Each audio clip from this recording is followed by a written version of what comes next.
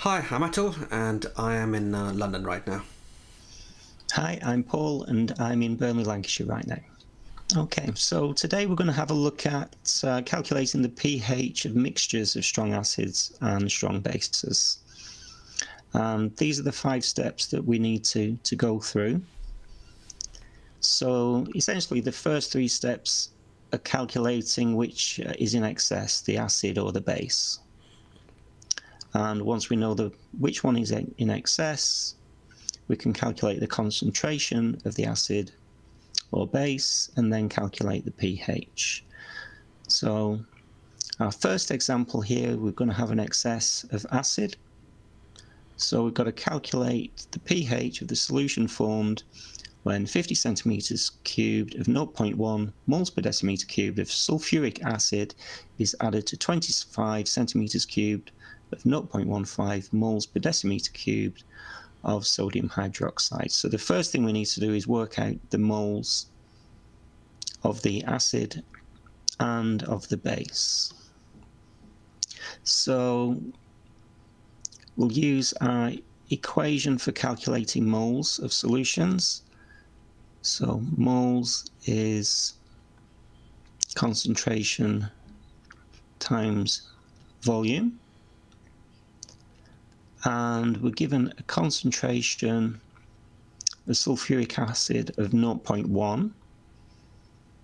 Now we're interested in the hydrogen ions, so every mole of sulfuric acid will give us 2 moles of hydrogen ions, and so the concentration of hydrogen ions is 0.2.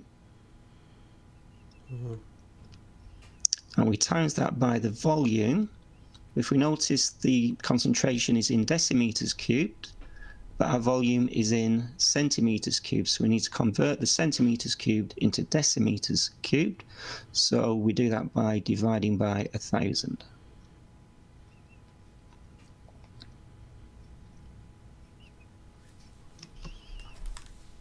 And if we times that out, we would get 0.01 moles per decimeter cubed of hydrogen ions. And now just do the same for the sodium hydroxide, concentration 0.15.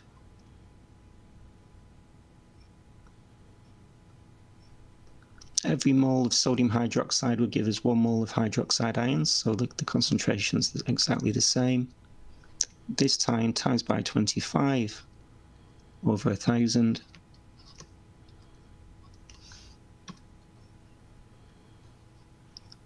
And that will equal 0.00375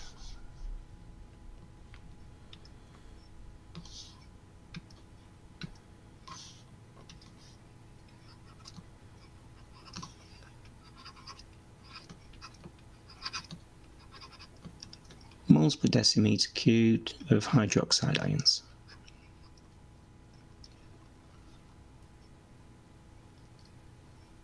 Sorry, calculating moles here. So this is moles, not moles per decimeter cubed. The absolute number of moles rather than the concentration. Yeah, I thought so. Because we're calculating moles from concentration times volume. So now we work out the excess moles. And you can see the hydrogen ions is in excess. So it'd be 0.01 take away 0.00375.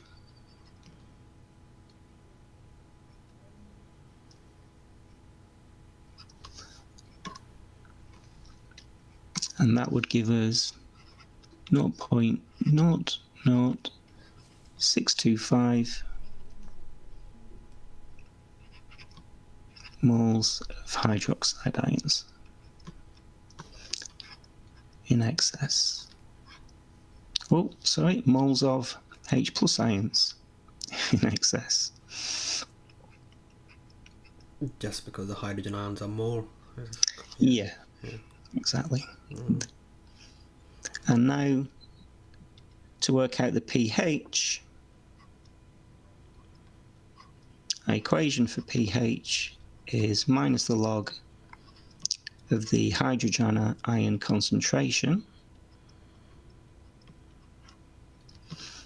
and our concentration is moles divided by volume.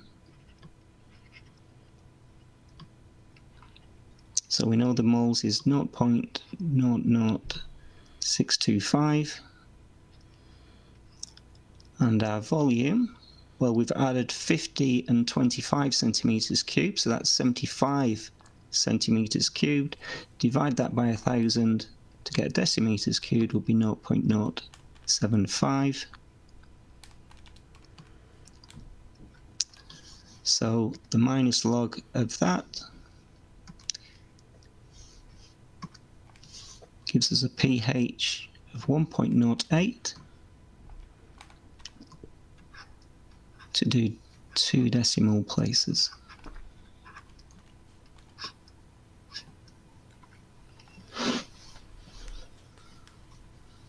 Okay, so that's how we'd calculate pH where the acid is in excess. And it makes sense intuitively as well to have a pH of 1 because it's more acidic. Yeah, that's the good thing about pH calculations. You have a good idea at the end of them if you've done the calculation correctly, because if it would have ended up with an alkaline pH here with excess H+, we know we've done something wrong.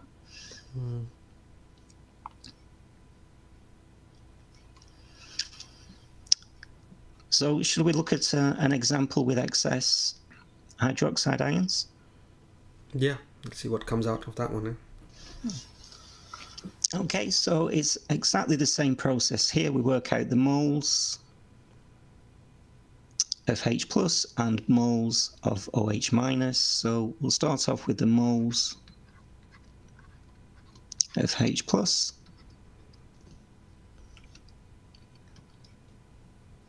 Which is concentration times volume, so we'll have twice as much H+ as sulfuric acid. So this will be 0.5 for the concentration times the volume over 1,000.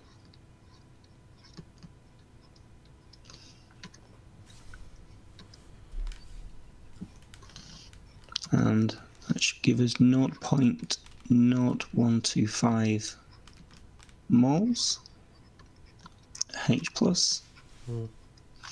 And then for the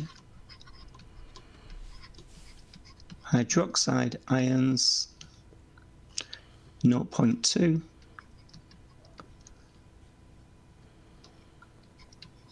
times 100 over 1,000,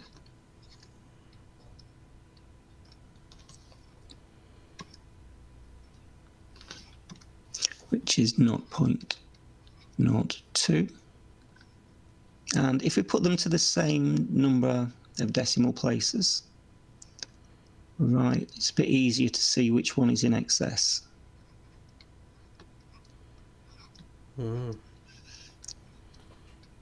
So we've got 0.0200 against 0.0125. We can see the hydroxide is in excess.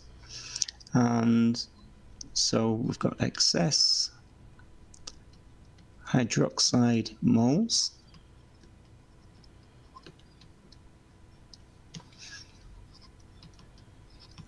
(0.0200) take away 0.0125.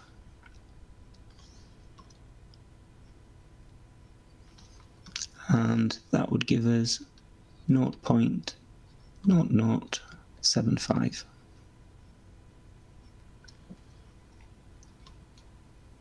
So now we need the concentration to work out an extra step for hydroxide ions, because first of all we need to work out the H+, because all we've got at the moment is the OH-.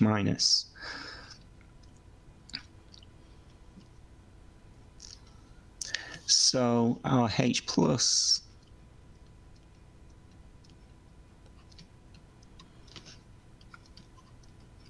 is Kw over OH minus. Kw is a constant under standard conditions. That's 1 times 10 to the minus 14. And our hydroxide ion, and this is concentration, so we'll have to do 0.0075 moles divided by the volume. It's in a volume of 125 centimeters cubed, because we added 25 to 100 centimeters cubed. And so 125 divided by 1,000 is 0.125.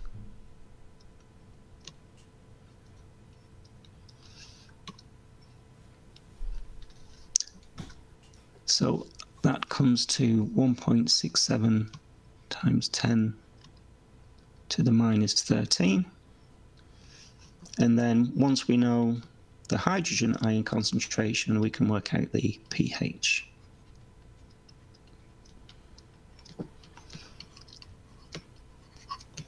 So minus the log of 1.67 times 10 to the minus 13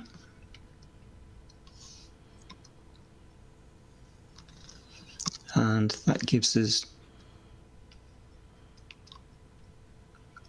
12.78, which is what we'd expect for excess hydroxide ions. And yeah, just out of curiosity, actually, I don't know much about this, but this Kw, presumably this 1 times 10 to the minus 14, this minus 14 is the extreme end of the pH scale. Is it got anything to do with that? Yeah, Kw is called the ionic product of water, and it comes from the, if we rearrange that, the hydrogen ion concentration times the hydroxide ion concentration, which are in water, in pure water, equal, but at very small concentrations, 10 to the minus 7 each under standard conditions, which is why you get the 10 to the minus 14. So it comes from the small concentrations of hydrogen ions and hydroxide ions in pure water. Of course, yeah, it takes us to the basically the dissociation of water into hydrogen ions and hydroxide ions, which doesn't happen a lot at all. It happens a very, very small amount in pure water. Yeah. Exactly. But it's where we get the pH of neutral water at 7 from, because minus the log of 10 to the minus 7 comes out at 7. But that's only applicable at 25 degrees C. You'll have different values at different temperatures. Great, yeah, makes sense, because it disassociates differently at some sort of equilibrium, no doubt, at different temperatures. Exactly. So a common A-level question is to say, you calculate the pH of pure water and it comes out different to 7. It might come out at 7.2. And then you're asked, is that neutral? And some students might say, no, it's not, because it's higher than 7. But it is neutral, because the H plus and the OH minus are equal. It's just you're at a different temperature. Right. Yeah, that's a very useful one to just be aware of when students are at A-level, that the pH 7 is not the word of God for being neutral all the time. It's what we could look at in another video, calculating pH of water and strong bases. Sounds good, yeah. That's great. Look forward to the next one, whenever that is, yeah. Okay. All right. Cheers. Thanks, Assel. Thanks. Bye for now. Bye.